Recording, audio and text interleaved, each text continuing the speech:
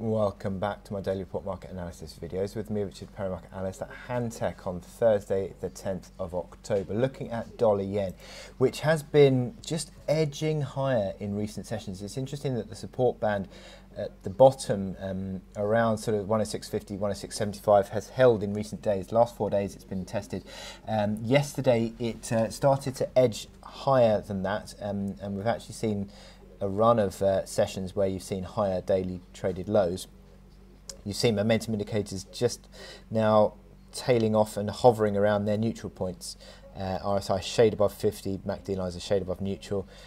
But to be honest, it's all playing out pretty much bang on dead center of what is essentially a 200 pip trading band, 106.50, 108.50.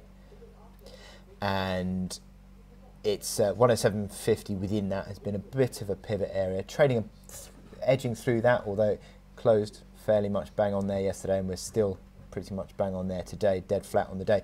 So it's trading around the middle of this point, so you're basically pretty much neutral in terms of the near to medium term outlook on dollar yen, and that's fairly much in keeping, I think, with the fact that the market is sort of waiting for these trade talks to pan out in order to then take a view, and I think that is indicative of across several markets, and dollar yen is certainly one of those markets where you've not really got any decisive direction. You can see a slight pickup on dollar yen in the last few days. You could argue that edges towards positive, or a slight positive bias on sentiment, and sort of picking up off that 107 big figure mark today.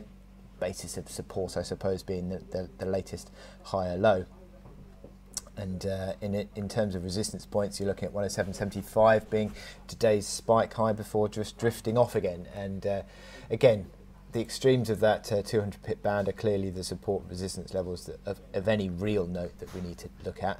But as I said, the trading extremes of today's session, 107 figure to 107.75. The support and resistances of a note now, but trading basically bang in the middle of the range, 107.50. You're neutral on dollar yen, looking for a catalyst, and that I imagine is going to be the trade dispute talks. So I wish you good luck in your trading today. Click here to subscribe to our analysis videos, and also go to our website where you can sign up for our webinars.